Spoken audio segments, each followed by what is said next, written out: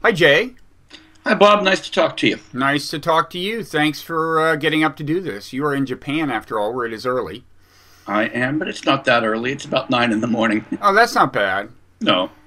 There was a time in my life when I considered that early, but those days, sadly, are gone. Let me introduce us. I'm Robert Wright. This is The Wright Show. You are Jay Garfield. You are a professor with several affiliations. I mean, you're certainly a professor at Smith College. I gather you're a professor of philosophy at the University of Melbourne as well. Is that right? That's right. And Yes, you still have an affiliation at the Harvard Divinity School? I do. And you may have more, but people have probably gotten the basic idea. Hmm. If there are any more you want to mention, go ahead.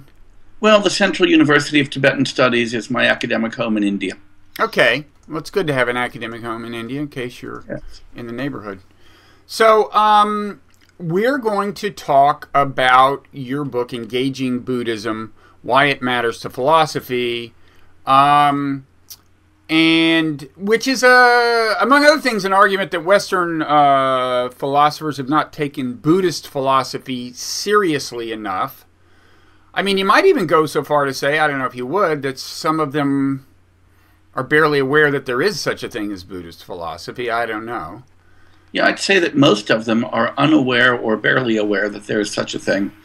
It's the penetration of Buddhist philosophy, like the penetration, for that matter, of Chinese philosophy, African philosophy, Native American philosophy, into the professional world of philosophy, is, excuse me, is so far very thin, and that's a major reason for concern.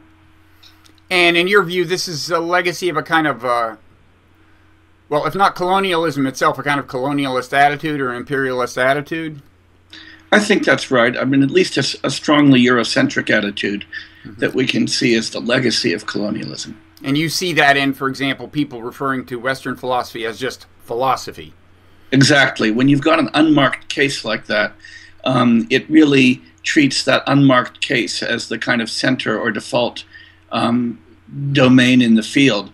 So that if people talk about ancient philosophy in many, not all departments, I should say,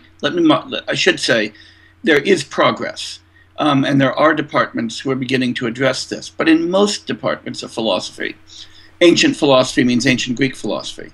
Modern philosophy means modern European philosophy. Mm-hmm. Metaphysics means European metaphysics. Mm-hmm. And that if you wanted to teach something from a Chinese tradition or a Buddhist tradition, you'd call it Chinese philosophy or Buddhist philosophy or African philosophy, in a way that you don't need to call it French philosophy when you teach Descartes, Mm-hmm. or American philosophy when you teach Quine, or British philosophy when you teach Russell. Mm-hmm. So there's a real clear marking of a difference between what's normal and what's deviant, and that's pernicious. And you mentioned Russell, so I guess Bertrand Russell gets some credit for calling his book A History of Western Philosophy instead of A History of Philosophy, right? He does, that's right. Okay, good. So before we get into the subject of your book per se, let me just ask you what role Buddhism, if any, has played in your life. I mean, many scholars of Buddhism have been personally influenced by Buddhist philosophy. Some of them are meditators or have been meditators. What's your own story? Well, I'm going to start by telling you a slightly different story, which is why I won't tell you all of my own story. At a recent seminar at Smith College, His Holiness the Dalai Lama was present on a visit and offered a seminar to the 5 college Buddhist Studies faculty on the topic of the role of academic Buddhism in the transmission of Buddhism to the West. And he opened the seminar by asking the assembled 20 or so scholars of Buddhist studies 2 questions. The first was, how many of you have been asked by your students whether you're a Buddhist? And every hand went up. Mm-hmm. The second question he asked was, how many of you answer that question? And about half the hands went up. And he said, my advice to you is never answer that question. Here's why. If you have not, you are here in the academy to teach about Buddhism and to study it scientifically and to present it intellectually. If you have non-Buddhist students who may be religious followers of another faith in your class, and you tell them that you're a Buddhist, they're going to think you're just trying to proselytize them, and they're not going to listen to what you have to say. Mm-hmm. On the other hand, if you are Buddhist and if you're not Buddhist, or if you tell people you're not Buddhist, you may have Buddhist practitioners in the class who say, oh, she's not a Buddhist. I don't need to listen to her. And you will weaken what you have to say. So he said it's much better for students to be really clear about the fact that whatever your private religious practice is, Buddhist or not, that has nothing to do with the academic context in which you're teaching Buddhism. I'm a professional philosopher, and I study Buddhist philosophy, and I kind of like my work to be assessed on that basis, regardless of whatever my personal life might look like. Of course, I'm guessing when you refuse to answer that question, most people are going to suspect that that means you are a Buddhist, right? I don't think so. I mean, I know lots of people who are totally irreligious or are devout practitioners of other religions who are active in Buddhist studies. And many of those people are very careful to keep their religious views out of the classroom. I also know many good Buddhists who are careful to keep their religious views out of the classroom. I guess I think that's kind of important. When we're in the academy, our job is to educate students. And given the fraught role of religion in especially American public life, I think that religious profession in the classroom only makes you a less effective teacher. Of course, there's also the question of whether religion is always the word. There are a lot of people in America, I think, who consider themselves Buddhists, who basically are talking about what you might call the naturalistic part of Buddhism or the secular part, whatever. They don't. In other words, they don't believe in reincarnation. They don't believe in any of the deities. They don't. You know, they believe everything they believe is. Well, you get the picture, right? I mean, should that be called a religion when they're doing that? Well, Buddhism is a big tent religiously and a much bigger tent culturally and philosophically. So I think that when you study the phenomenon of, say, the Buddhist world, which is a way of thinking about this, you're studying Buddhist philosophy, Buddhist religious practice, Buddhist culture, Buddhist art. There's so many different domains of impact of Buddhist thought. But even within Buddhist religious practice, and I should say I'm not a scholar of religious studies, so I begin to move away from my core area of expertise when I talk this way, but there are, as you know, a number of different traditions, some of which might emphasize a particular teaching or doctrine more than others, some of which might dispense with it entirely. So that I think that when we find Buddhist traditions, for instance, to take your own example, who emphasize a strong belief in rebirth as a core of Buddhist thought, we can also find Buddhist traditions for whom that particular doctrine is a rather minor affair or even is dispensed with. And there's no essence of Buddhism that demands that you adopt this particular view or that view. The religious definition of a Buddhist is somebody who takes refuge in the triple gem, or in the Tibetan case, the quadruple gem. That is, who takes refuge in Buddha, Dharma, and Sangha. But notice that doesn't... Dharma being, in that context, the Buddhist teachings, more or less. The Buddhist doctrine, yes. Right. And Buddha, in that context, being interestingly ambiguous or having two meanings, one could be in the fact of the attainment of awakening by the historical Buddha, or more deeply, refuge in one's own future awakening. So notice that none of those involve commitment to particular doctrines. They involve a notion of refuge, taking these things as important. So because of that, Buddhism has proliferated in Asia and now in the West in many, many different forms. And I'd be the last one to disparage a particular form as not really Buddhist. I think we have to be really careful about that. Right. So it's not a religion. Even when we focus only on religion and leave art, social forms, philosophy aside, it would be wrong to think that there's an orthodoxy that defines it. Okay. Now you mentioned that there are many kinds of Buddhism, and we should say at the outset that the most basic distinction usually made is between Theravadan and Mahayanan. Your area of concentration has been Tibetan, which is generally located within the Mahayana tradition. But you do start early in your book, you talk about a kind of a common core of ideas. And at that point, as I recall, what you mainly focus on is kind of the contents of the Buddha's famous kind of first sermon, where he talks about dukkha, which is generally translated as suffering or unsatisfactoriness or whatever, how kind of pervasive it is, what its cause is, namely a kind of confusion. It's often described as ignorance. You prefer to put it a little differently, but some kind of confusion about the nature of reality. Yeah. And so then ending, or at least mitigating suffering, would involve seeing things more clearly. And of course, that's where Buddhist philosophy comes in, because it is assertions about the way the world really is, and seeing the world the way it really is supposed to be the path to something other than suffering. Yeah. So, and then I guess a couple of big concepts you talk about, which are pretty famous, are there's not self, the idea that in some sense the self doesn't exist. I would say that tends to get more emphasis in the Theravada tradition in a way, although it's certainly part of the Mahayana tradition, right? That's absolutely common to all Buddhist traditions. Right. If you've got a tradition that really defends the reality of a self, you have to ask how seriously Buddhist it is. Right. I'm not aware Buddhists asserting the existence of the self. And then there's this idea of emptiness, which is related, and in fact, in the Mahayana tradition, it's sometimes taken to kind of encompass the idea of not self. But that's the idea that you look out in the world and it's not what it seems. It isn't that this lamp, it isn't that there's nothing where this lamp is, but it's that my perception and conception of the lamp has more in the way of kind of, well, you might say substance, or, I mean, then it seems to have more of that than it in fact has.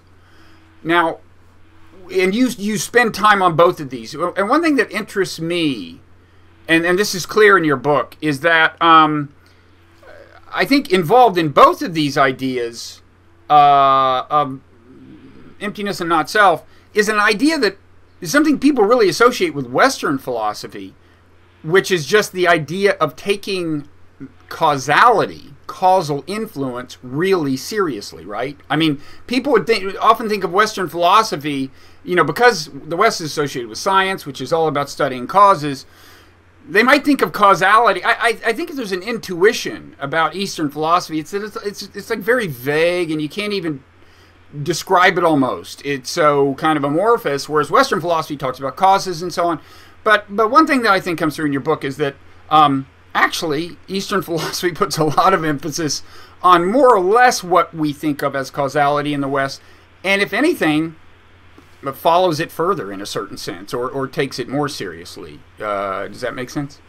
Yeah, I think that's right. I mean, you pointed to this common prejudice that what people will have when they say, oh, gee, so-called Eastern philosophy or wisdom traditions or something is just all so mystical and incomprehensible that it has nothing to do with what we do. And part of the burden of my book is to show that the enterprise of philosophy is the enterprise of philosophy wherever it's pursued, and that the, frankly, racist assumption that people who don't look a lot like us can't think a lot like us and can't think precisely is something we have to correct.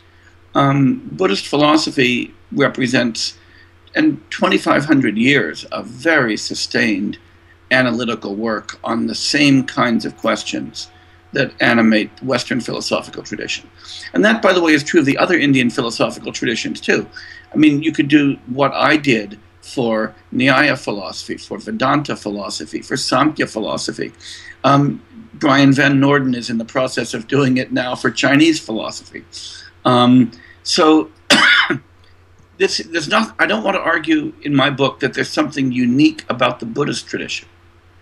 I'm offering it as an example of the kind of engagement that the Western Academy needs to open with other philosophical traditions. And I do this, as I say in the preface to the book, because this is the tradition I know and that I can offer. So I'm offering this example. But you are absolutely right. The idea of dependent origination, which is the kind of Buddhist analysis of how we want to think about explanatory links like the causal link mereological links, conceptual links, is at the heart of Buddhism.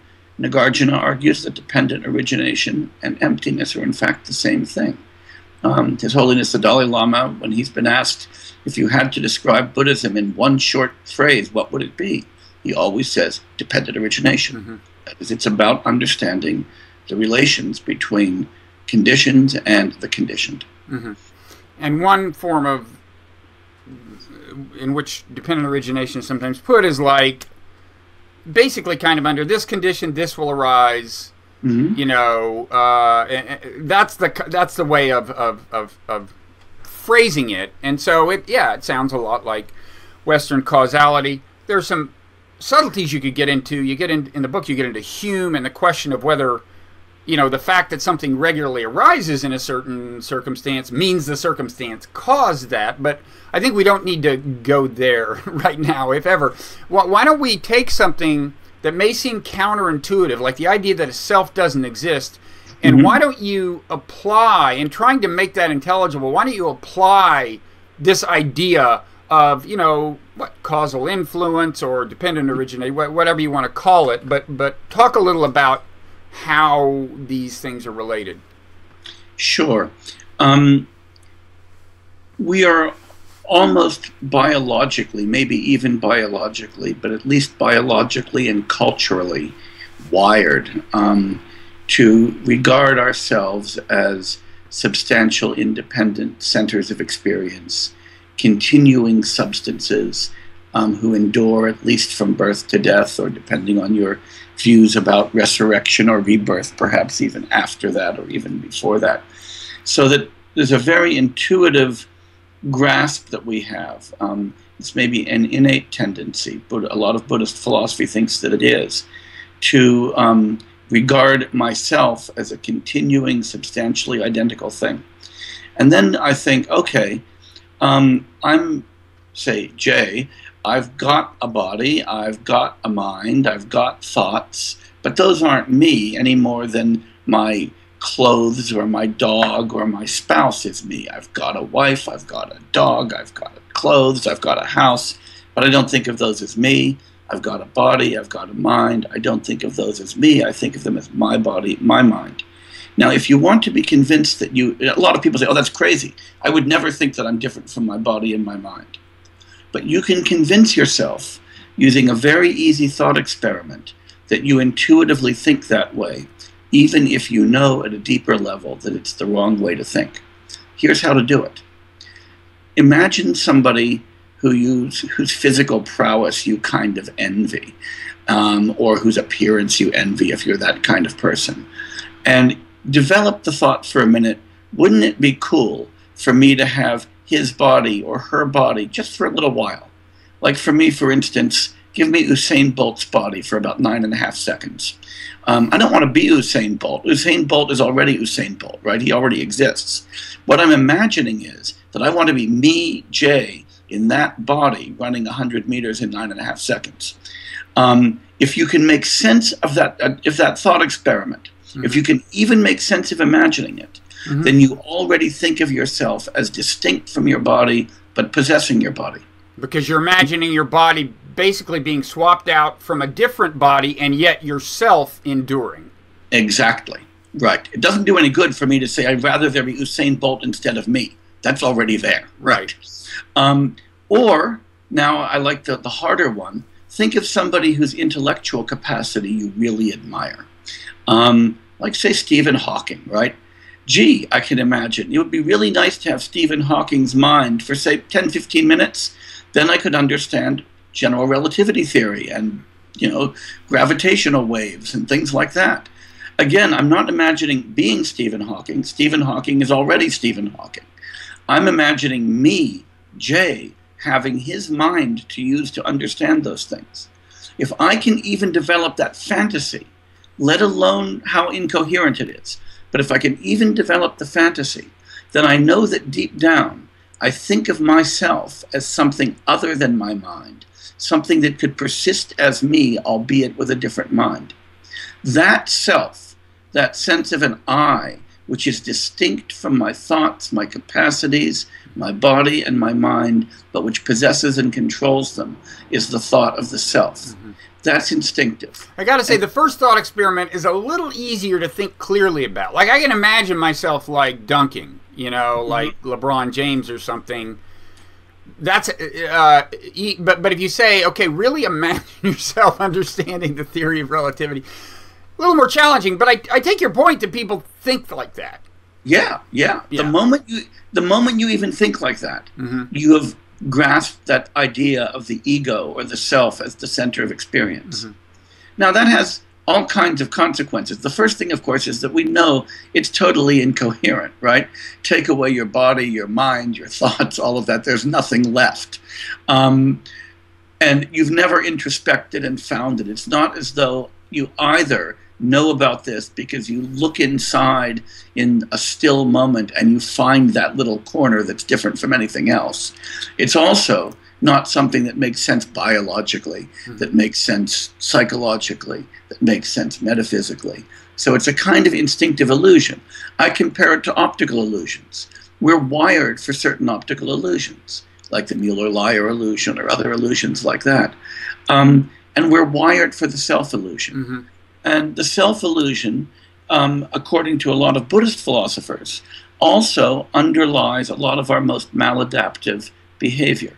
That is the sense that we are the center of the universe, that I'm subject, everything else is object.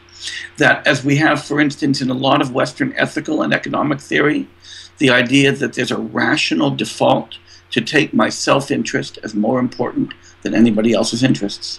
That I need reasons to be good, but no reason to be selfish. And the reason I don't need to be selfish is because I'm already me, I'm already a self. But if I'm not a self, there's no default to selfishness. If I'm not a self, there's no default to a rational self-interest as opposed to a rational regard for others' interests.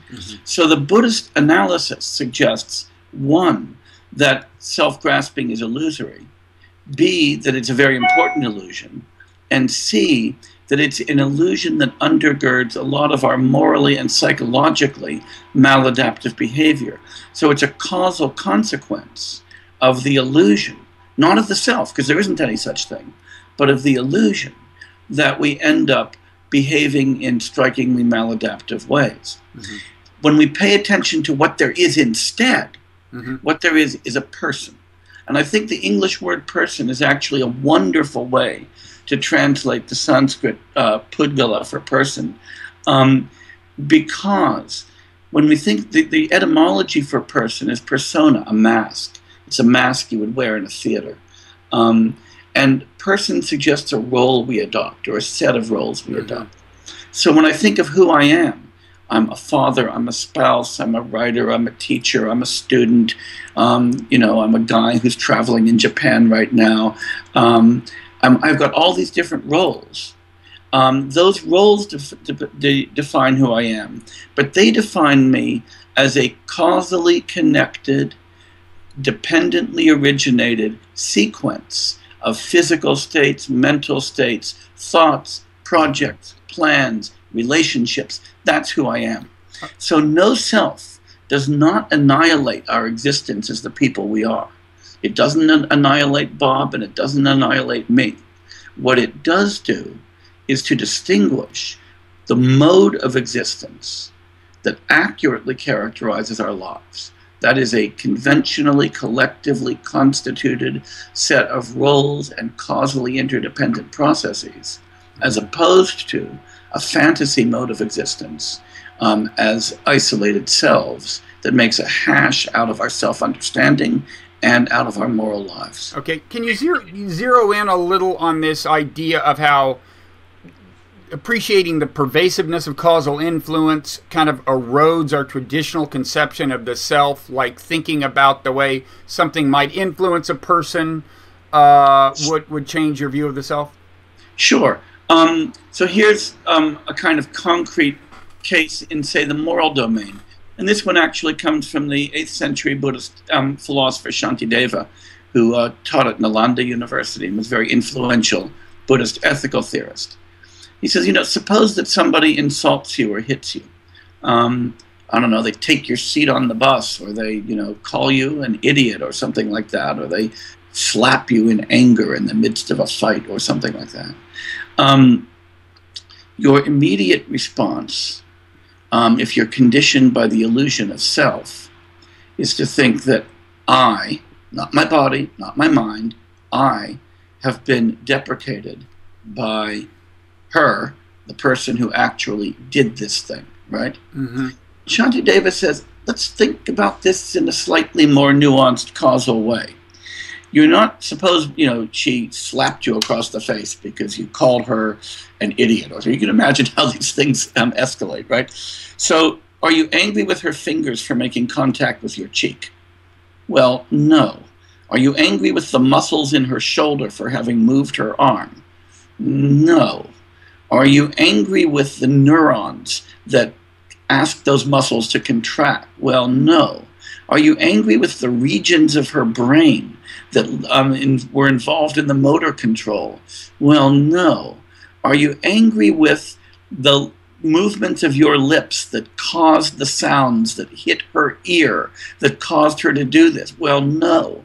And as you begin to dissolve this situation into a delicate causal sequence, you recognize that what's happened that's led to this feeling of anger is a sequence of physical, mental processes involving both things going on in your body, maybe bodies around you, maybe the film that you were going to see, who knows, involving her body, involving the culture that's conditioned you, and the motivation for suddenly feeling that you, this isolated individual, have now been deprecated or harmed by another isolated individual in a way that merits an unpleasant, dysfunctional attitude directed towards somebody who doesn't exist, in return for having done something to something you recognize doesn't exist, begins to look just silly.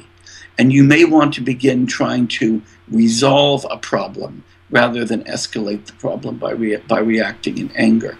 So there's a case in which careful analysis in terms of dependent origination, with an understanding of no self, can lead to more functional behavior and attitudes in a way that is psychologically and morally relevant.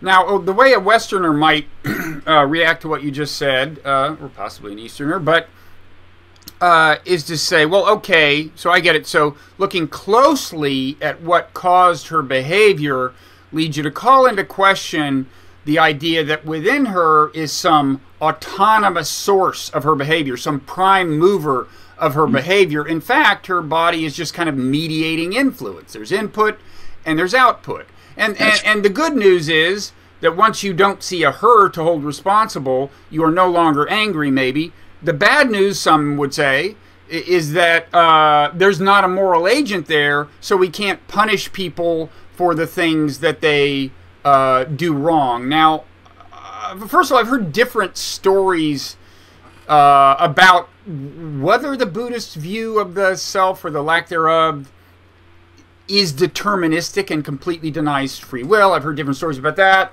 But in any event, how do you, from a Buddhist philosophical standpoint, respond to that concern?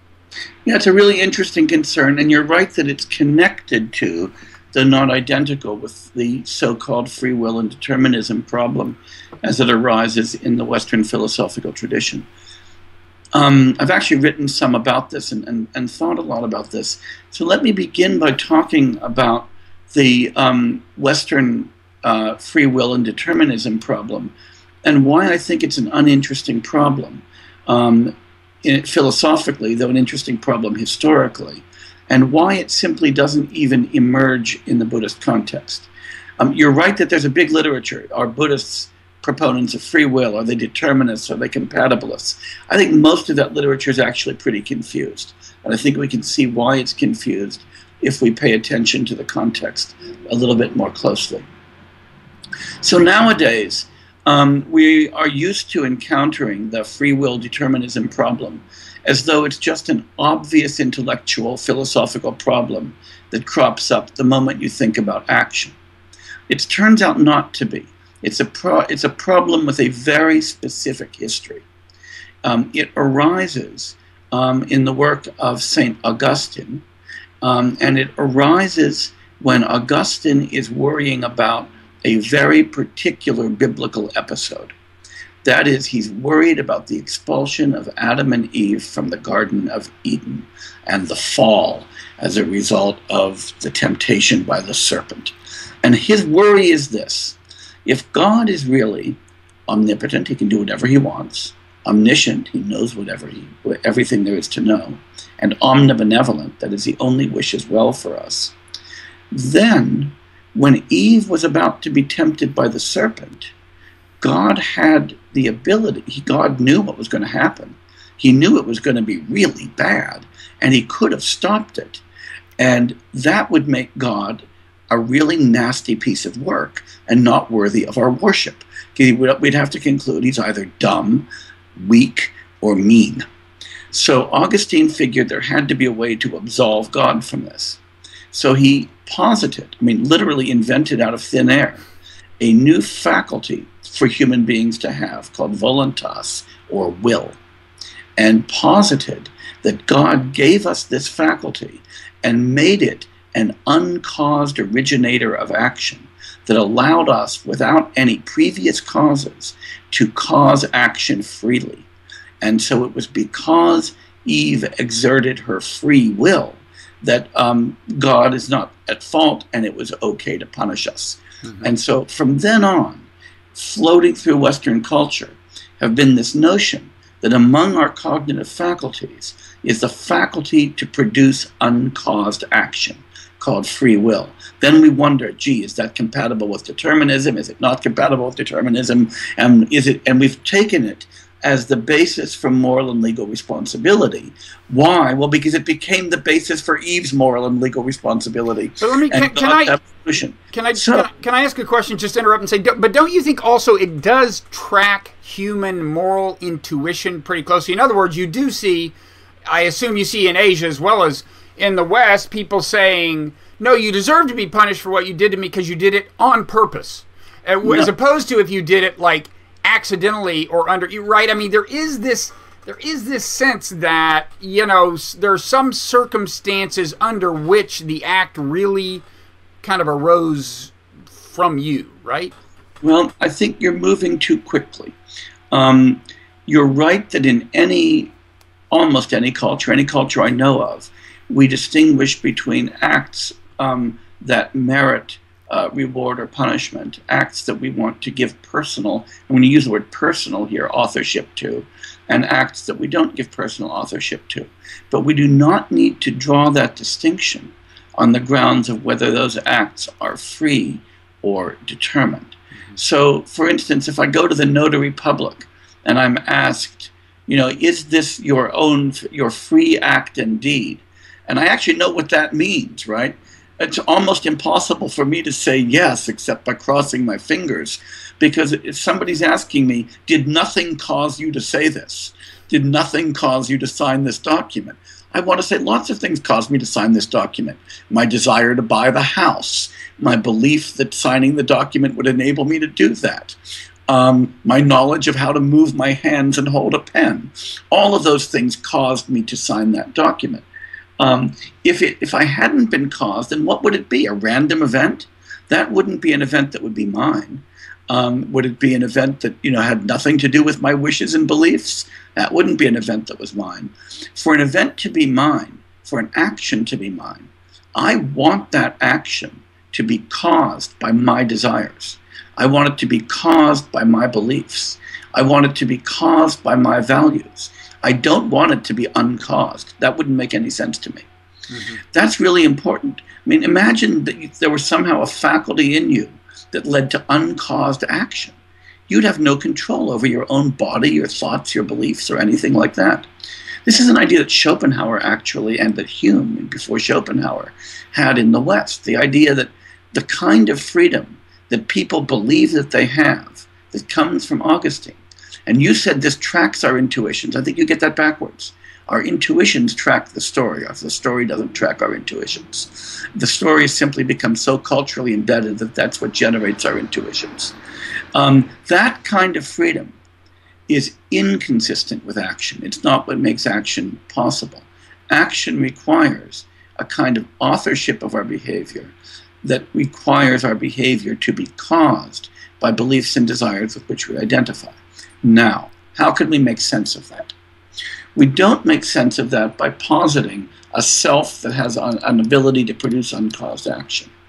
Instead, we posit that, we understand that by talking about the coherence of our behavior with our beliefs, our desires, and our values.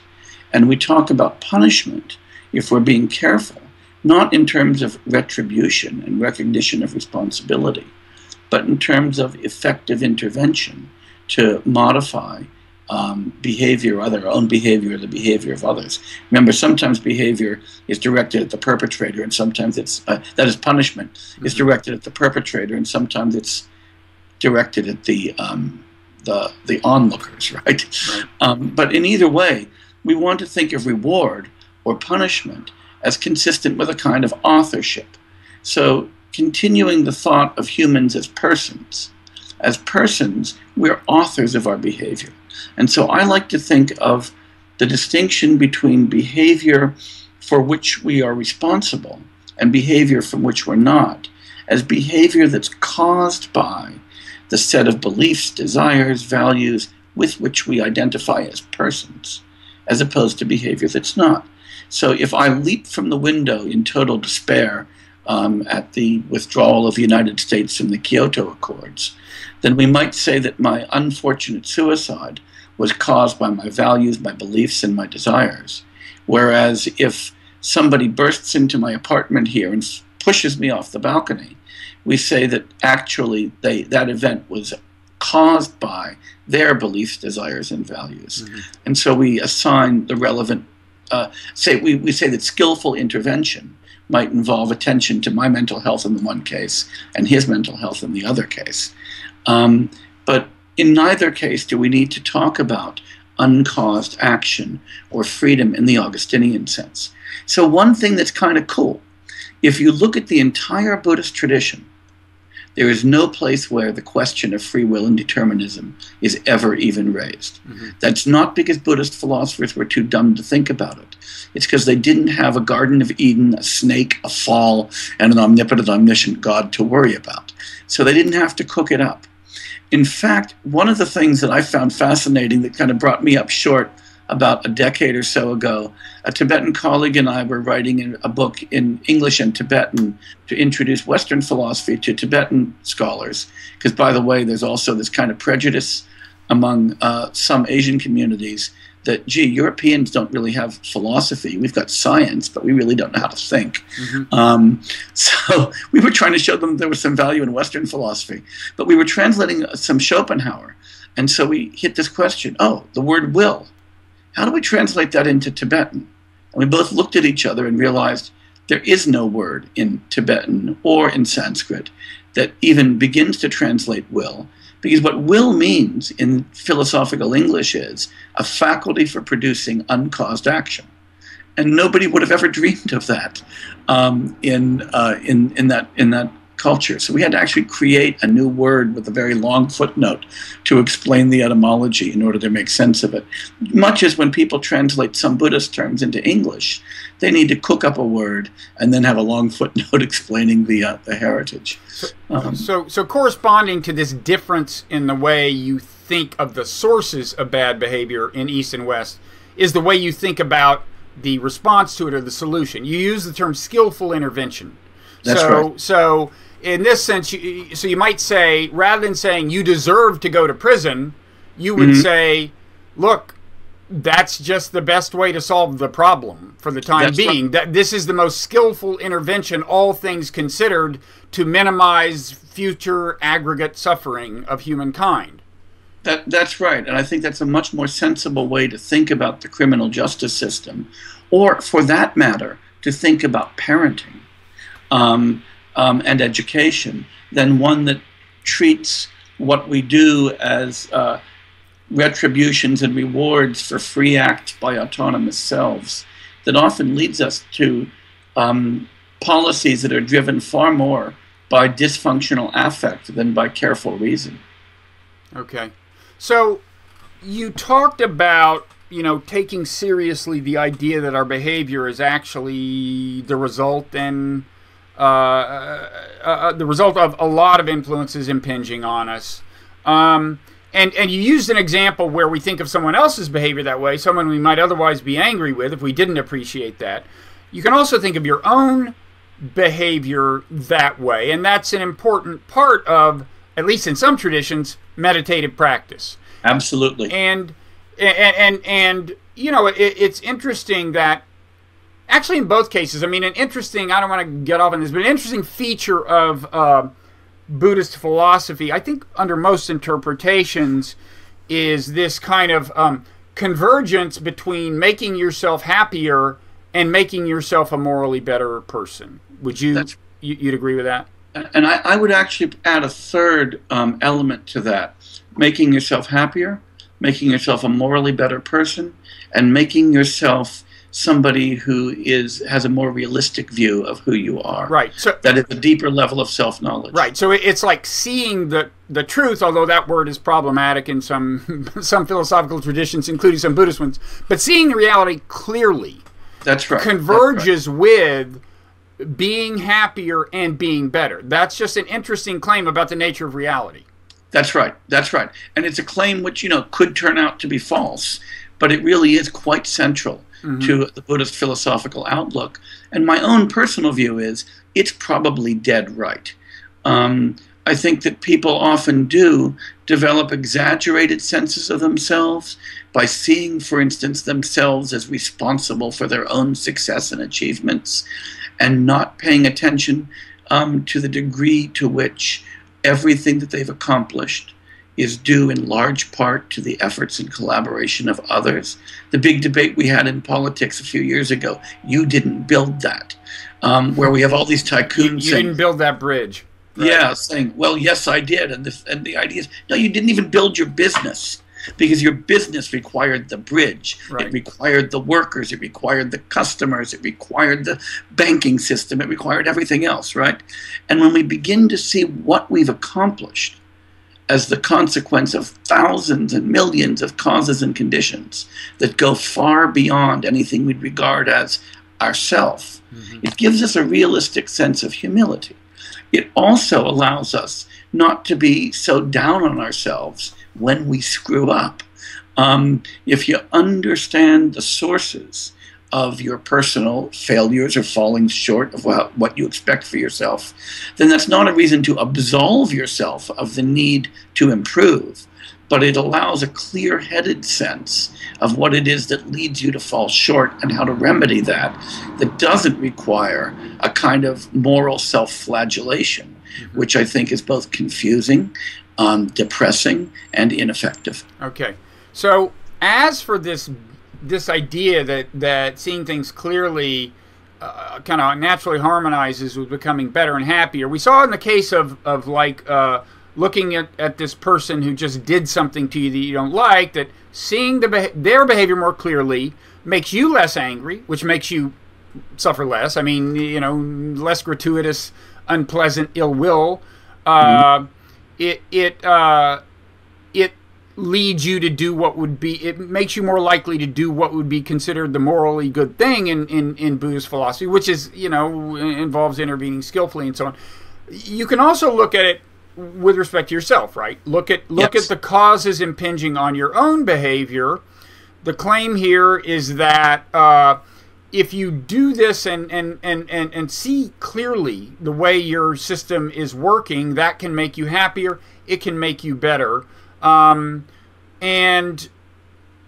as we said, meditation can abet this process. Now, one question I have before we talk about that a little is that kind of truer of some kinds of meditation, some meditative traditions than others? My own experience is mainly in kind of mindfulness, or more, in Vipassana, which is very closely associated with mindfulness meditation. And there it's very clear that the meditation is about looking at, well, everything clear, your thoughts, your feelings, and you slowly get a sense for what's causing your thoughts and your feelings. You get enough kind of perspective on them, enough objective perspective on them to start understanding the system more clearly. At the same time, this lets you let go of some of the painful feelings and some of the selfish impulses. Mm-hmm. So there you see you're becoming happier, you're becoming better, and so on. Whereas in other traditions that I'm personally less familiar with, including Tibetan, there seems to be more emphasis on like visualization, and in some cases I would say there seems to be an attempt for a more direct path to what you could call enlightenment or awakening, like steering you toward a kind of a sudden apprehension of the dissolution of the bounds of self and so on. Whereas with Vipassana, it's more of an incremental and systematic progress toward taking the self less seriously and so on. Do you get the general question? I do. Okay. I do. So the first thing to say is, as you know, but many of the viewers may not, there isn't one thing called meditation or Buddhist meditation. There are many, many, many different meditative techniques in the Buddhist world, some of which are quite general, some of which are specific to particular traditions or periods or schools, and they have different goals. The other thing to say, I'm a little background, then I'll get more specific to your question. The term meditation, of course, is an English term with a Latin root. It's not an Asian term, so it's not a term that comes from within the Buddhist system. So, for instance, the Tibetan term that's usually translated meditation is gom, and that means familiarization, doing something to make yourself familiar with something. The Sanskrit terms, there's many of them. Some are better translated as calming or attention or analysis. So there's many different kinds of meditative processes. Very often, the Vipassana process, the one that you've described, and the Shamatha process, the process of calming the mind, are thought of as techniques that are preliminary to other meditative techniques. I think of them as very refined knife sharpening. So if I go into the kitchen and my knives are dull, I spend some time sharpening my knives. But I don't go into the kitchen to sharpen knives. I go into the kitchen to cook, and I sharpen the knives in order to cook. When we're engaged in Vipassana and Shamatha, we are sharpening our mental knives. We are becoming more discerning, more able to attend, to hold our attention, and to focus on particular issues. And to keep our mind calm and at peace, and as a kind of stability that allows us to do other things. Now, those are good things in themselves, as you point out, because they have immediate effects. Immediate effects in giving us greater insight. The word Vipassana means insight. Insight into ourselves, and greater calming. Shamatha means calm mind.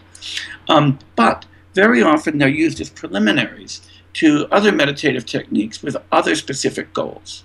So, for instance, there are techniques that are aimed at cultivating conviction and selflessness, that are analytic meditative techniques, that are asking you to do philosophical analysis, to deconstruct things you take to be real, to recognize, to dissolve them into causes and conditions and parts. There are meditative processes that are aimed at cultivating an attitude of universal care to other beings. So, for instance, one famous Tibetan meditative technique is the one that involves visualizing all other sentient beings as like your mother.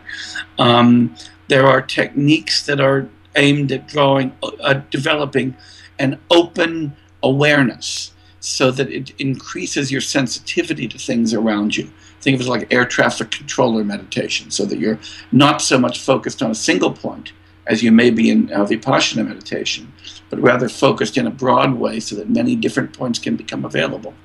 There are meditative techniques, especially in the tantric traditions, especially in Tibet and Japan, that involve visualizing yourself as a kind of deity, right?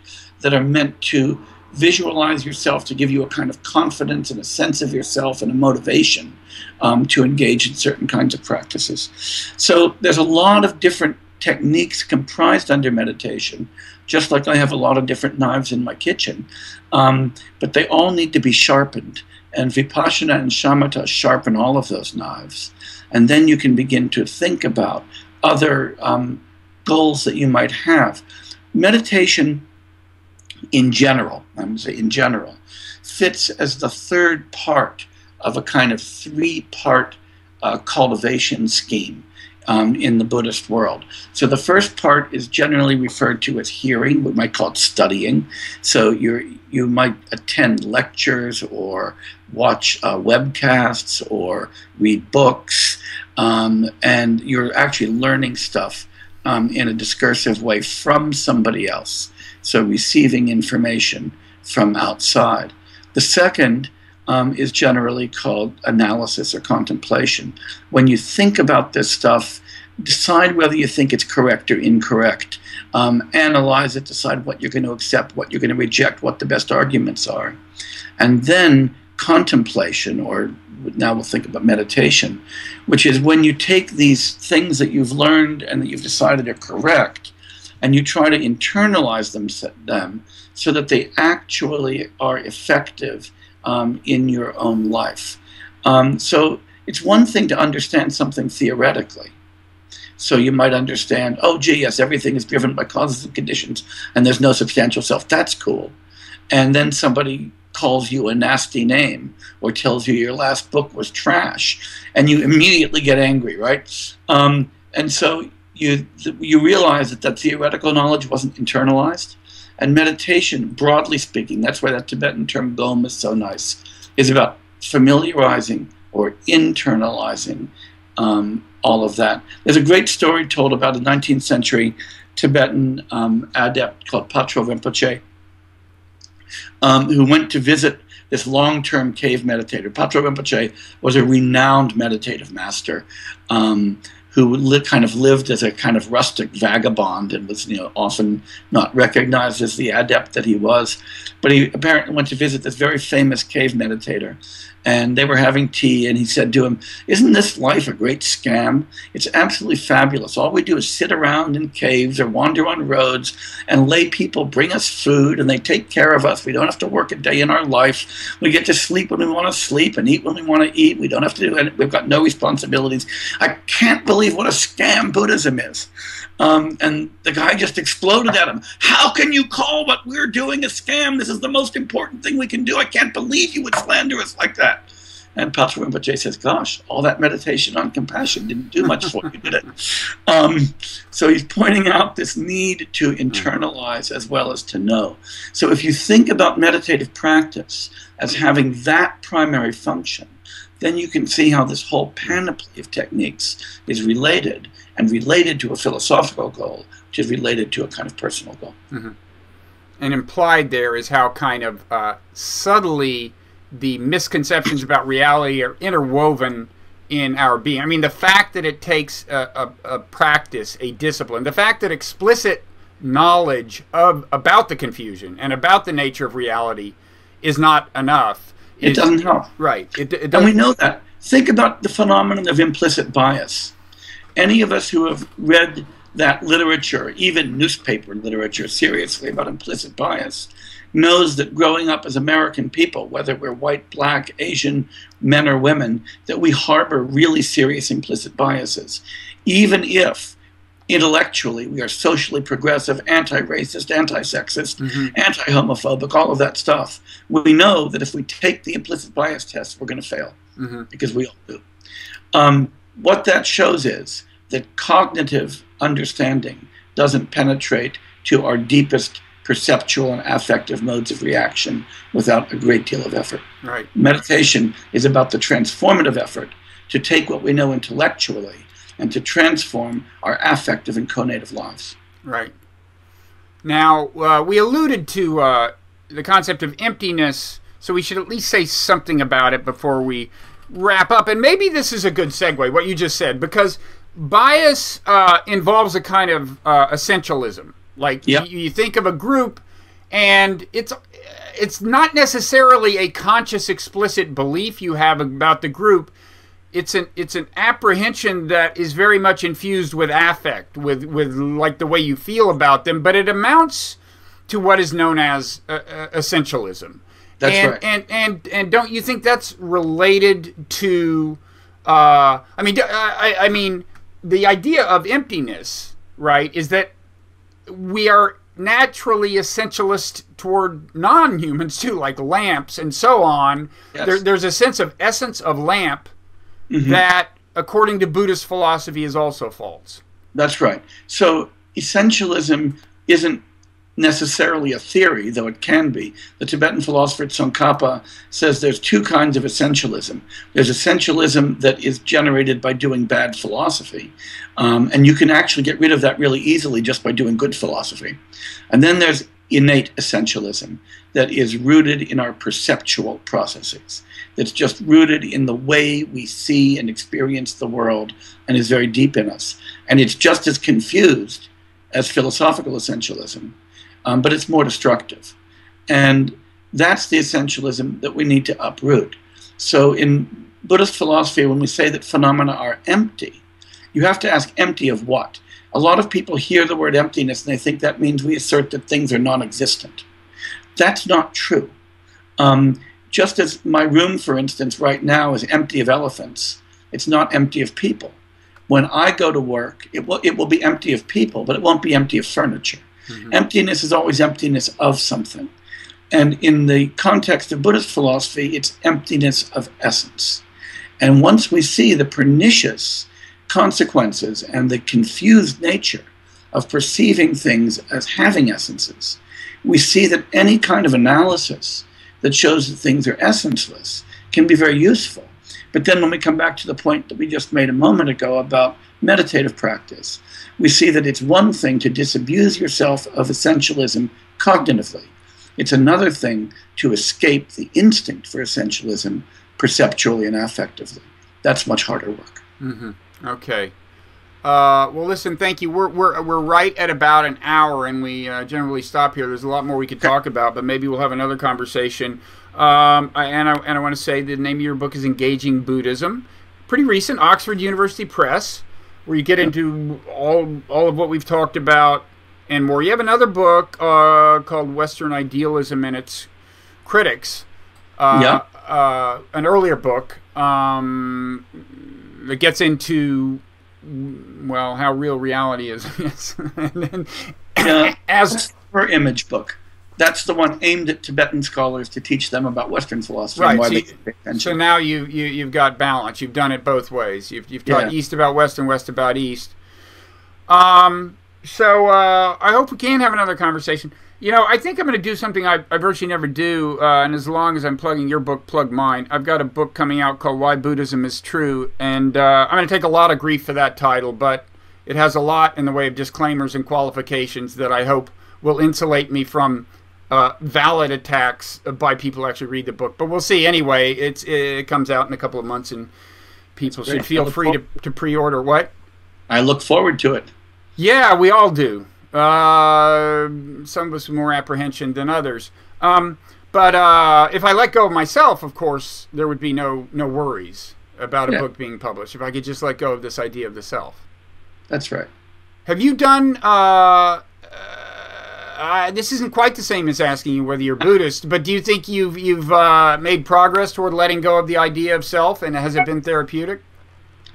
I hope so, but I don't know. But I think that to the degree to which anybody is able to reduce the illusion of self, you're going to be happier and a more effective person. Okay. Yeah. All right. Well, thank you so much, Jay Garfield. And, thank you. Okay. Take care. Bye.